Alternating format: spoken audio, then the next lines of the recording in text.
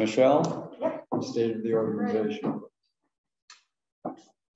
Okay. Hi, everybody. It's hard to believe this is the last time I'm going to be standing in front of all of you after 8 years, which was supposed to be 6 years, but who's counting, right? So today, one of my favorite speakers passed.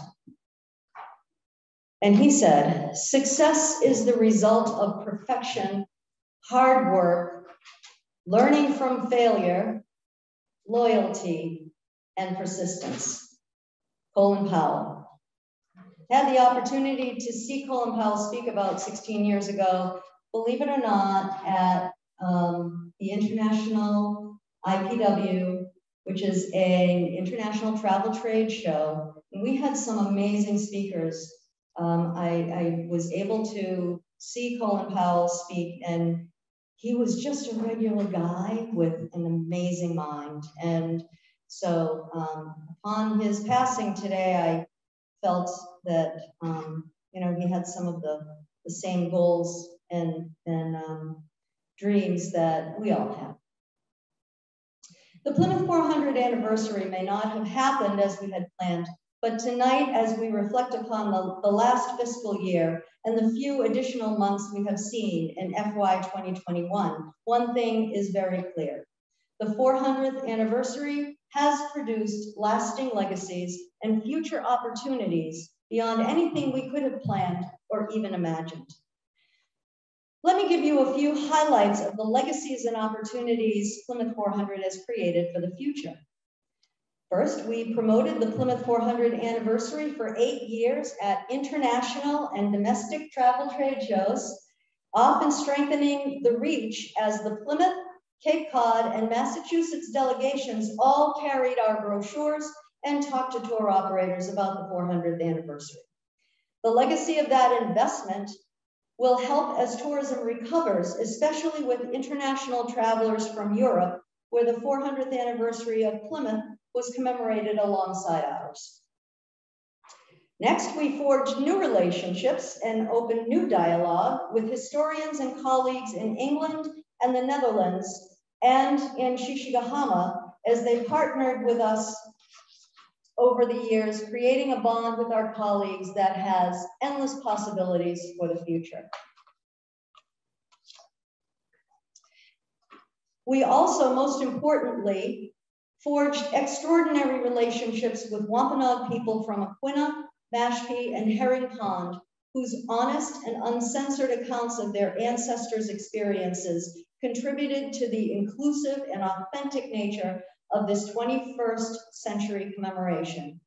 Special thanks to my colleague and friend, Linda Coombs, who worked tirelessly on behalf of the 400th anniversary, forming the Wampanoag Advisory Committee and creating meaningful educational programming.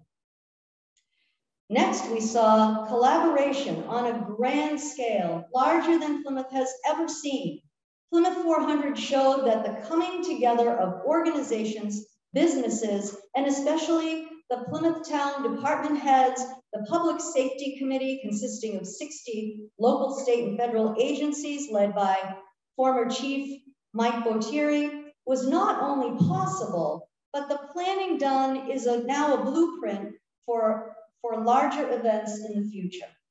We know what it takes to do a marathon-sized event in the oldest community in New England.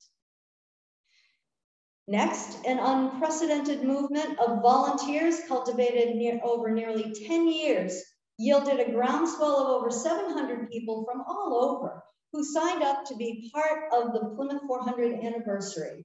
And from that legacy of the Plymouth 400 Ambassador Program came the Plymouth 400 Ambassador Program, which I was pleased to turn over to Amy Naples at the Plymouth Chamber and Lee Filson at Sea Plymouth to carry on with the training, deployment of town ambassadors at events and on regular weekends during the tourism season. So thank you for that, Lee. We learned what it takes to run a successful retail operation. And Kelly is gonna just crawl under her seat now. As a nonprofit organization, we sold tens of thousands of items of clothing and commemorative gifts, both at events and online. Special thanks to Kelly Parham, who tackled a task that she had never attempted before and never intends to attempt again.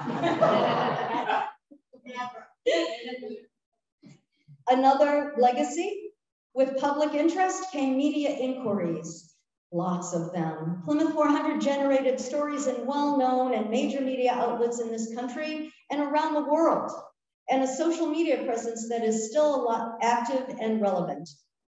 Usually there are three people that do marketing, PR, and social media. We have had Brian Logan doing all of this with great success, I have to add.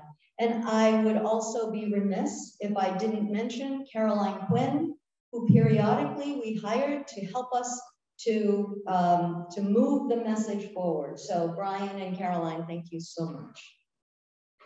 There were countless, another legacy, there were countless committee meetings with hundreds of participants across committees, including public safety and security, military, parking, transportation, Wampanoag advisory, hospitality, education, town departments, and ambassador trainings. Many thanks to Jay Dunn, who recorded minutes from many of those meetings and still has a legacy of recording minutes for other organizations now because she does such a good job, keeping the records meticulous for history's sake. And then there is the silver lining that we now know as virtual programming, because without it, well, I don't think we could have fulfilled our mission. Our virtual events are rich in historic, cultural, and civic education. The good work being done outside of these actual events that we had planned has now been highlighted and very well received. And although this goes beyond the end of our fiscal 2020, it is important to note that these accomplishments, which have found new audiences through, which have found new audiences through virtual access and promotion. And here are some of the virtual legacies that we are leaving. The Massachusetts Chronicles, the unprecedented history of Massachusetts for students takes a balanced view of some of Massachusetts and America's most historic moments. Through our partnership with Plymouth Public Schools and Bridgewater State University, and through the generosity of Bruce and Patricia Bartlett, 35 copies and an educator's guide went to every single public school in Massachusetts. Our story, virtual exhibit tour. We had the virtual exhibit, but we could not any longer tour it around. So with the support of Smoke Signals Communications, Paula and Stephen Peters, Linda Coombs, and our friends at PAC TV, we were able to bring a virtual look at our signature exhibit. The link to the tour is available for viewing at our Facebook page, and over 6,000 people have tuned in to date. Next, here it began, 2020 hindsight or foresight, the Indigenous History Conference, October and November 2020. This programming, hosted and supported by Bridgewater State University, is a long-time concept of our own board member, Linda Coombs. With the assistance of Professor Joyce Rain Anderson of Bridgewater State and the incredible promotional and technical support of VSU and Fred Clark, this original conference was divided into 9 segments, which aired in October and November of 2020. The first weekend registrations topped 1,600 viewers, and it will run again this fall. We just don't know what the time period is at this moment. Plymouth Then and Now is the 1-hour special that program that NBC did for us in November, December of this year. If you haven't looked at the link that I sent out to this program, it is well worth watching. If you want to feel good about your time here spent as a board member, take a look at that 1-hour special, because everything that I'm talking about now and that we have done is jam-packed into that special. And we have special thanks. Unfortunately, our NBC affiliates couldn't be here tonight, But we specially thank NBC's Maggie Baxter, who has been the heart and soul of our relationship with NBC, and Charlene Bird, who produced that 1 hour special, for their incredible attention and assistance to Plymouth 400. The Registry of Deeds Colonial Records Virtual Tour, PAC TV, Registrar John Buckley and Tim White planned a poster exhibit of the relevant colonial documents as we partnered with them to create a virtual look at those documents as introduced by a prominent member of our state and local community. We scheduled interviews with over 25 people highlighting these documents for generations and marking 2020 by bringing current leaders to the forefront of this commemoration. And John so sweetly put that program on every single one of these little thumb drives so that you all can take a copy of it with you before you leave today. So thank you so much, John. Another legacy and another virtual legacy is the Plymouth 400 Conversations, which really came out of all of us sitting around Zooming with each other in our bedrooms with the staff and thinking, what are we going to do now? What do we do next? So one of the things that we didn't have on the docket was to recognize all of the work that had been done outside of Plymouth 400, books that were written and films that were made and just different historians who spoke. So much content that had been developed around the 400th anniversary, it made sense for us to highlight these authors, artists, and historians in interviews with our partner, again, at PAC TV. We did 11 episodes. I had never counted them before this, Donna. 11 episodes highlighting works, and all of the episodes can be found on our website, which will remain as a research site for years to come. And then we were able to do a couple of live events, which we were so grateful for. We were finally able to do the remembrance ceremony, which was the brainchild of one of our board members, Brenton Simons. He is also the co-chair of the commission, the state commission, acknowledging the Great Dying, which took the lives of tens of thousands of Wampanoag people, and the first winter, which claimed the lives of half of the Pilgrim colonists. The event was held at Pilgrim Hall Museum in the pouring rain. We were supposed to be outdoors. It was supposed to be, it was just as Matt Martori always reminds me, the curse of the 400. But we did have it, we brought it inside, and that was the point at which Donna and I had talked, and we decided, and she was very forward thinking in this, where we announced that our joint project with Pilgrim Hall Museum would change in theme from Quadricentennial Park to Remembrance Park, honoring the lives lost in the Great Dying, which may be the first time that has been honored in any way. The first winter of the Pilgrims' stay here in the colony and their losses, and in 2020, to the COVID-19 losses that we all suffered and still continue to suffer. We believe this is the first monument honoring COVID victims in America, which could be the coolest thing for Plymouth, the community that's 400 years old, 401 years old, to also be the first community honoring COVID victims. And of course, the successful Plymouth 400 Maritime Salute on Labor Day weekend, which brought several ships to Plymouth Harbor all at once for the first time to join Mayflower II and highlight the maritime history of the colony and of the native people of the area. With games and activities, ship tours and excursions, we pulled off a successful event that was uplifting for all and was well received by the British ambassador, Senator Ed Markey, and many other dignitaries who made their way here for that day. And let us not forget that we set things up for the future.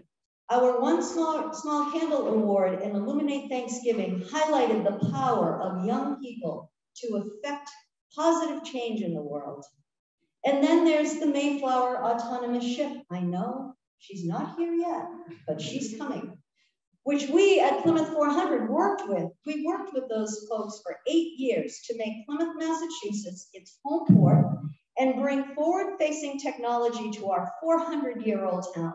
Stay tuned for her arrival in the spring of 2022.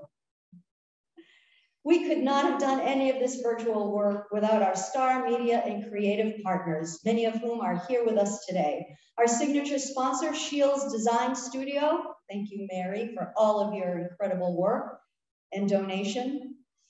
NBC and its family of outlets. Gannett and the Old Colony Memorial. WATD Radio, PAC TV, Hawk Visuals, and Denise McAferry Photography. Thank you all. We could not have been a virtual organization in any way, shape, or form without all of you. In closing, I want to say how important your support has been over these many years to me and to my staff. Ken, Terry, Jane, Mary, Tony, Monica, who's off on a tour of Europe right now. Former board member and former Vice President Ed Santos, and the late Barry Young and Paul Cripps for their service to the board as the executive committee. We had countless hours of meeting and making decisions and figuring out what to do in the midst of a pandemic. And before that, figuring out what to do just in general. The board, associates, and honorary members of this body, I say thank you. To committee chairs, volunteers, and those who seemingly came out of nowhere at just the right time to help, and it happened over and over again. Thank you all so much. My sincere thanks to my friend Dusty Rose and the state commissioners. I especially want to acknowledge my staff, past and present, including Cheryl Soares, Sheila Fay, Peter Dubé, Nat Arata, and Christine Gallagher for their work through the years. Our 2 event planners, one of whom I think is going to be here tonight or is here tonight, Diana Sculpinetti, and especially Amy Belmore, who single-handedly put together the Maritime Festival. Amy, can you stick your hand up? There you are. And my sincere gratitude and really my heartfelt affection for Kelly Parham, Brian Logan, I wasn't going to do this, Jay Dunn, and honorary staff member Caroline Quinn, who has supported us as needed every step of the way. Thank you all. It has been my honor and pleasure to serve as your executive director. And I can't wait to see what the new board does with all of this good stuff that we left for you to take care of. Thank you all so much.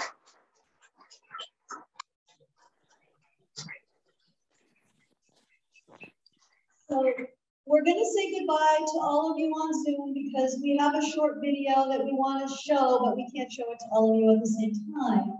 But we will send a copy of it out to the entire board. So thank you very much, everybody that's on Zoom. We're going to say goodbye to you now. Bye. Bye. Bye-bye. Everybody, thank you. Thank Well you, done. everybody. Bye. Well done. Well done, everyone. Okay, Take care. Bye.